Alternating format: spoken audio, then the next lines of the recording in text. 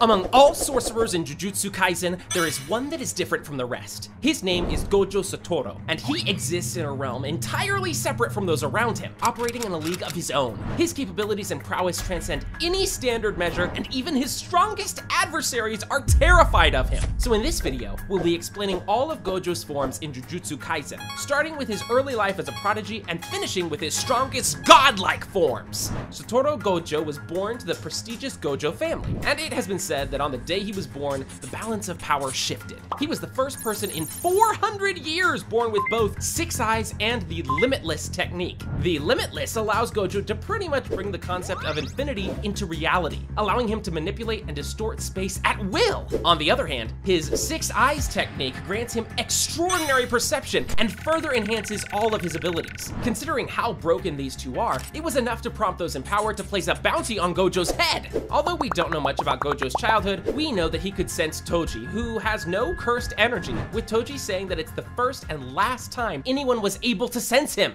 Man, even as a child, this guy was a complete monster. 5 more forms are left, and the next one is Student Gojo. At some point, Gojo enrolled in Jujutsu High and was put in class with Geto and Shoko. Naturally, over the years, he learned how to use his innate powers, but wasn't yet at the point where he actually understood them. Nevertheless, he was fully aware of his own talents and was awfully smug about them. Although this is one of Gojo's weakest forms in this video, even at this point, he was considered to be one of the strongest Jujutsu sorcerers alive. However, despite all of his power, he was still young and lacked experience, which was shown in his battle against Toji Fushiguro. While Gojo was returning from a mission, Toji suddenly impales him from behind, which is already pretty weird since Gojo should have been able to sense him. As the fight continues, Gojo realizes that he can't read Toji's moves due to him having no curse energy. Despite his best efforts, Gojo is eventually defeated, with Toji slashing his neck. It was brutal from start to finish. The battle barely lasted a few moments, showing Gojo that he wasn't as invincible as he thought. However, in hindsight, this battle was the greatest thing that happened to Gojo, as it led him to becoming even stronger than ever before, which takes us to his next form,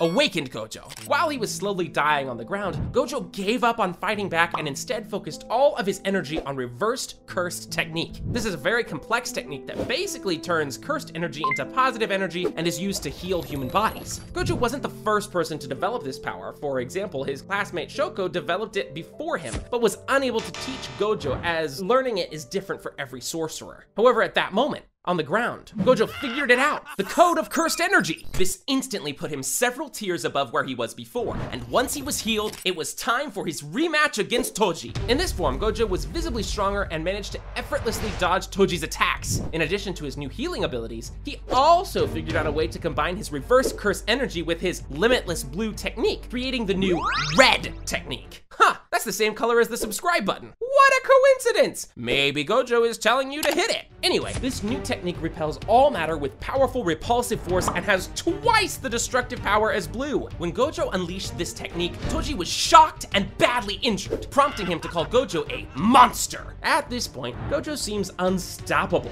and while laughing, he proclaims that throughout heaven and earth, he alone is the honored one. What Gojo does next is something neither Toji nor the rest of us could have ever imagined. He uses both his blue and red technique to create the ultimate hollow technique, Purple. This is the secret move known only by few in the Gojo family, and it has the power to literally take the target out of reality, instantly erasing everything it hits without exception. Needless to say, Toji didn't survive this. Okay, you're probably wondering, how can there be 3 more forms left when Gojo is already this powerful? Well, I don't know what to tell you. This guy can get as powerful as he wants, apparently, and he proves it in his next form, Adult Gojo. This is the version of Gojo we see in Season 1 and in the movie Zero. What makes this form different from the previous one is the fact that Gojo learned how to use his domain expansion, the Infinite Void. Domains are the pinnacle of Jujutsu, and something that not many sorcerers are capable of. Although Gojo already became the strongest sorcerer when he awakened his Purple technique, his domain expansion put him in a completely different league compared to anyone else. Even Jujutsu higher-ups are scared of his power and well aware that if Gojo turns against them, they wouldn't be able to stop him. At this point, Gojo truly believes that he is invincible, and when Yuji asks him if he'd be able to defeat full-power Sukuna, he confidently says that he would. The first time we see this version of Gojo fight is in episode 7, when he is ambushed by a special grade curse Jogo.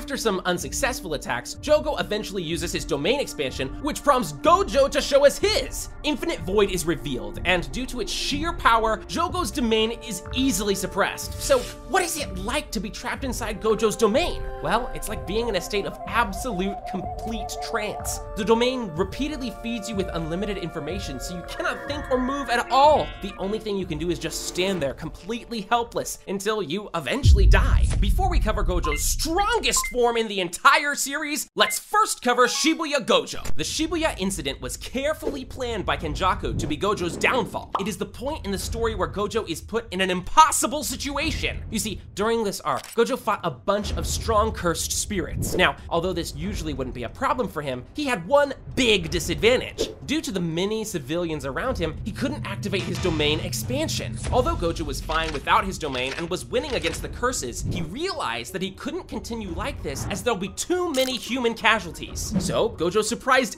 everyone once again and did something insane. He managed to open his domain for only 0.2 seconds, making everyone around him unconscious. He did this because he calculated that an average human should be able to survive 0.2 seconds in his domain without any lasting after effects. However, this also meant that stronger curses wouldn't be permanently trapped in the domain, only unconscious for a few minutes. This gave him enough time to kill over 1,000 transfigured humans in Shibuya in less than 5 minutes and save everyone. Although Gojo didn't awaken any new powers in this form, he once again showed incredible instincts and mastered his abilities even further. Shortly after this, Gojo was trapped by Kenjaku and sent to the prison realm. However, this is not the end of Gojo's development, as when he eventually gets out, he engages in the toughest battle of his life against none other than the king of curses, Ryomen Sukuna. And you can bet he gets even more powerful during this fight. Unsealed Gojo. As soon as Gojo is unsealed from the prison realm, he pays a visit to Kenjaku, but just before killing him, Sukuna stops him, and the two of them decide on a date for their fight, 24th of December. Soon,